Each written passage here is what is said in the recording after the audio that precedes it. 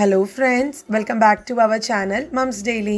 ഇന്ന് ഞാൻ വന്നിരിക്കുന്നത് ഗോതമ്പ് പൊടിയും നേന്ത്രപ്പഴമൊക്കെ കൊണ്ട് ഉണ്ടാക്കുന്ന ഒരു അടിപൊളി അപ്പമായിട്ടാണ്. നമുക്ക് നോക്കാം എങ്ങനെയാണ് നല്ല സോഫ്റ്റ് ആയിട്ടുള്ള നല്ല പഞ്ഞി പോലത്തെയുള്ള ഈ ഒരു ഹെൽത്തി ആയിട്ട് ആവിയിൽ വേവിച്ചെടുക്കുന്ന ഈ ഒരു അപ്പം തയ്യാറാക്കുന്നതെന്ന്. അതിനായിട്ട് നമുക്ക് ആദ്യം ശർക്കരപ്പാനി തയ്യാറാക്കണം. അപ്പോൾ അതിന് വേണ്ടിയിട്ട് ഒരു പാത്രം ഞാൻ അടുപ്പത്ത് വെച്ചിട്ടുണ്ട്. പാത്രം ഒന്ന് ചൂടായി വരുമ്പോഴത്തേക്കും അതിനകത്തോട്ട് ഇത്രയും വലിപ്പമുള്ള ശർക്കര, ഇതൊന്ന് നമ്മൾ ഗ്രേറ്റ് ചെയ്യുവാണെങ്കിൽ ഏകദേശം 1 കപ്പോളമുള്ള ശർക്കര ഞാൻ എടുത്തിട്ടുണ്ട്. ഈ ഒരു കപ്പ് ശർക്കരയ്ക്ക് ഞാൻ 1.5 കപ്പോളമുള്ള വെള്ളമാണ് ചേർത്ത് കൊടുത്തിരിക്കുന്നത്. അപ്പോൾ ശർക്കര ഇവിടെ ഒന്ന് ഉരുകി വരട്ടെ. ആ നേരം കൊണ്ട് നമുക്കിതിന് വേണ്ടുന്ന പഴം തയ്യാറാക്കണം. ഞാനിന്നിവിടെ നേന്ത്രപ്പഴം കൊണ്ടാണ് ഉണ്ടാക്കുന്നത്. നിങ്ങൾക്ക് ഏതൊരു പഴം വേണമെന്നുണ്ടെങ്കിലും പഴം വെച്ചിട്ട് വേണമെങ്കിലും ഉണ്ടാക്കാം കേട്ടോ. അപ്പം ഞാൻ ഇന്നിവിടെ ഒരു നേന്ത്രപ്പഴമാണ് എടുക്കുന്നത്. അപ്പോൾ ഇത്രയും വലിപ്പമുള്ള നേന്ത്രപ്പഴം എടുത്തിട്ടുണ്ട്. ഇത് നമുക്ക് ചെറിയ ചെറിയ പീസുകളാക്കി ഒന്ന് മുറിച്ചെടുക്കണം.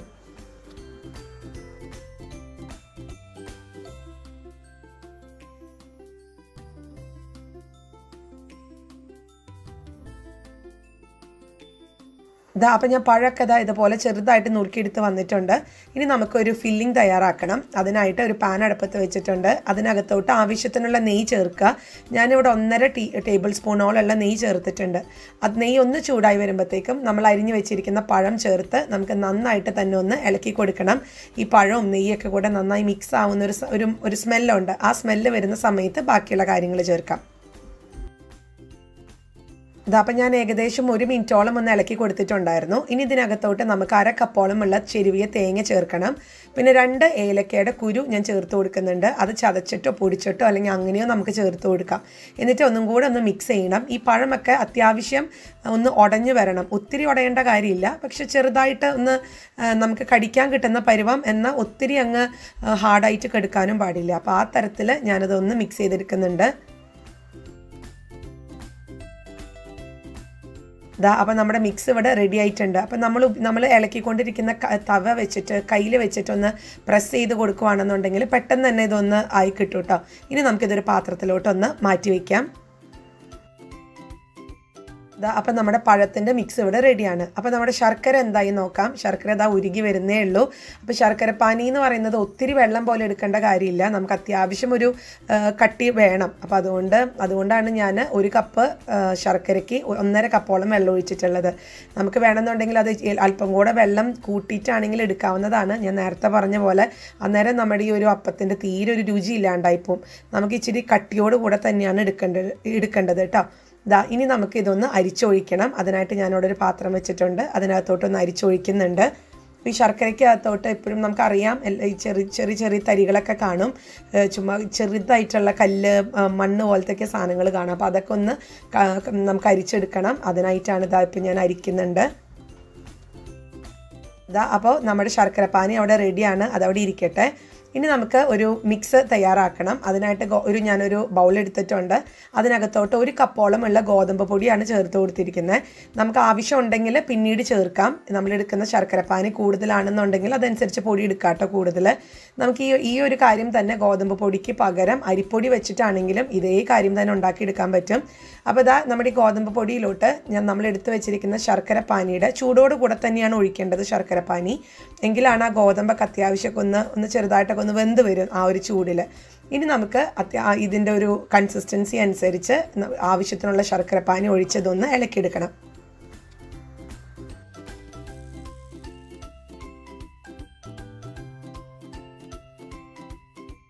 ഞാനിപ്പോൾ ഇത്തരത്തിലാണ് ഇതൊന്ന് മിക്സ് ചെയ്ത് വന്നിട്ടുള്ളത്. ഇനി ഇതിനകത്തോട്ട് നമ്മൾ നേരത്തെ എടുത്ത് വെച്ചിരിക്കുന്ന പഴത്തിൻ്റെ മിക്സും കൂടെ ചേർത്ത് അല്പം കൂടെ ശർക്കരപ്പാനി ഒഴിച്ച് ഞാൻ ഒന്നും കൂടെ ഒന്ന് മിക്സ് ചെയ്യുന്നുണ്ട്.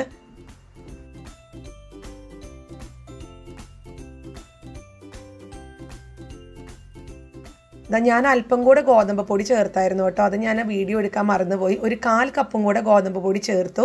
കാരണം ശർക്കരപ്പാനി അത്യാവശ്യം കൂടുതലായതുകൊണ്ട് ഞാൻ ഗോതമ്പ് പൊടിയും കൂടെ അങ്ങ് ചേർത്തു എന്ന് മാത്രം. അപ്പോൾ ഇനി നമുക്കിതൊന്നും കൂടെ നന്നായിട്ട് മിക്സ് ചെയ്യണം.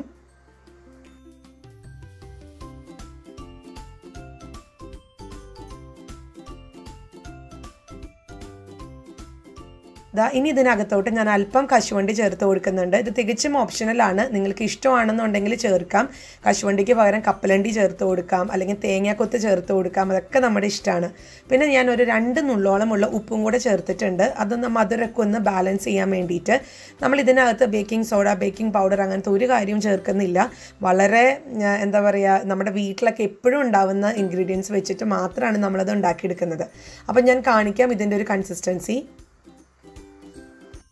അപ്പോൾ ഇതാണ് നമ്മുടെ മാവിൻ്റെ ഒരു കൺസിസ്റ്റൻസി എന്ന് പറയുന്നത് കേട്ടോ. കണ്ടോ, ഒത്തിരി ലൂസും അല്ല എന്നാൽ ഒത്തിരി കട്ടിയായിട്ടും അല്ല ഇരിക്കുന്ന ആ ഒരു പരുവം.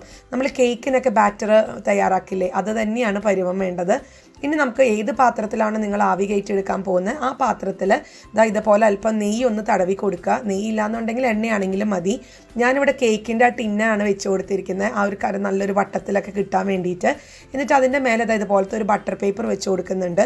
നിങ്ങളുടെ കയ്യിൽ ബട്ടർ പേപ്പർ ഉണ്ടെങ്കിൽ വെച്ച് കൊടുക്കാം, ഇല്ലെങ്കിൽ നമ്മുടെ വീട്ടിൽ വാഴയിലൊക്കെ കിട്ടാൻ സൗകര്യം ഉണ്ടെന്നുണ്ടെങ്കിൽ നമുക്ക് ഇതേ ഷേപ്പിന് നിങ്ങൾ ഏത് പാത്രമാണ് എടുക്കുന്നത് അതിൻ്റെ ഷേപ്പിൽ വാഴയില ഒന്ന് വെട്ടിയിട്ട് നമുക്ക് ഇതിനകത്ത് വെച്ച് കൊടുത്തെന്നാലും നല്ല നാടൻ സ്വാദ് കിട്ടും. ഇനി അതില്ല, ഇത് രണ്ടും ഇല്ലാത്ത കിട്ടാനില്ല എന്നുണ്ടെങ്കിൽ നമുക്കല്ലാതെയും നെയ്യ് അല്പം നന്നായിട്ട് തടവി കൊടുത്തിട്ട് നമ്മുടെ ബാറ്റർ ഒന്ന് ഒഴിച്ചു കൊടുത്താലും മതി കേട്ടോ. ഞാനിപ്പോൾ ഈ ബാറ്റർ ഇതിനകത്തോട്ട് ഇനി ഒന്ന് ഒഴിച്ചു കൊടുക്കുന്നുണ്ട്. പിന്നെ ഒരു കാര്യം കൂടെ ശ്രദ്ധിക്കേണ്ടത്, നമ്മൾ ബാറ്റർ ഒഴിച്ചു കൊടുക്കുന്ന പാത്രത്തിന് ഇതിൻ്റെ സൈഡുകളിലൊക്കെ ആണെന്നുണ്ടെങ്കിൽ നന്നായിട്ട് തന്നെ ഒന്ന് എണ്ണയോ അല്ലെങ്കിൽ ഓയിലോ ഒന്ന് തടവി കൊടുക്കേണ്ടതുണ്ട്, അല്ലെങ്കിൽ നെയ്യാണെങ്കിലും. ഇനി നമുക്ക് ചെയ്യാനുള്ളത് ഇത് ഒരു സ്പൂൺ വെച്ചിട്ട് ഇതൊന്ന് ലെവൽ ചെയ്യാം, എന്നിട്ടൊന്ന് ചെറുതായിട്ട് തട്ടി കൊടുക്കാം. എന്തെങ്കിലും എയർ ബബിൾസ് ഉണ്ടെങ്കിൽ അത് പോയി കിട്ടാൻ വേണ്ടിയിട്ടാണ്.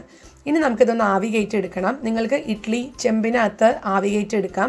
ഞാനിപ്പോൾ ഒരു നോർമൽ പാത്രത്തിൽ വെള്ളം നിറച്ചിട്ട് അതൊന്ന് നന്നായി വെട്ടി, വെള്ളം നന്നായി തിളയ്ക്കുന്ന സമയത്ത് ഇതിനകത്തോടെ ഒരു സ്റ്റാൻഡ് വെച്ചിട്ടുണ്ട്, അല്ലെങ്കിൽ ഒരു സ്റ്റീൽ പാത്രത്തിൻ്റെ ഒരു മൂടിക്ക് കമിഴ്ത്തി വെച്ചാലും മതി. എന്നിട്ട് നമ്മൾ ബാറ്റർ വെച്ചിരിക്കുന്ന ആ ഒരു പാത്രം ഞാൻ വെച്ച് കൊടുത്തിട്ടുണ്ട്. ഇനി നമുക്ക് ഇതൊന്ന് മൂടി വെച്ച് ഏകദേശം ഒരു 10 മിനിറ്റ് മുതൽ 12 മിനിറ്റ് വരെ മീഡിയം ഫ്ലെയിമിലൊന്ന് നമുക്ക് ആവി കയറ്റിയെടുക്കാം. ഇപ്പോൾ ഇവിടെ ഒരു 12 മിനിറ്റ് കഴിഞ്ഞു. ഞാനൊന്ന് തുറന്ന് നോക്കുന്നുണ്ട്. നല്ല ഭംഗിയിലൊക്കെ വന്നിട്ടുണ്ട്.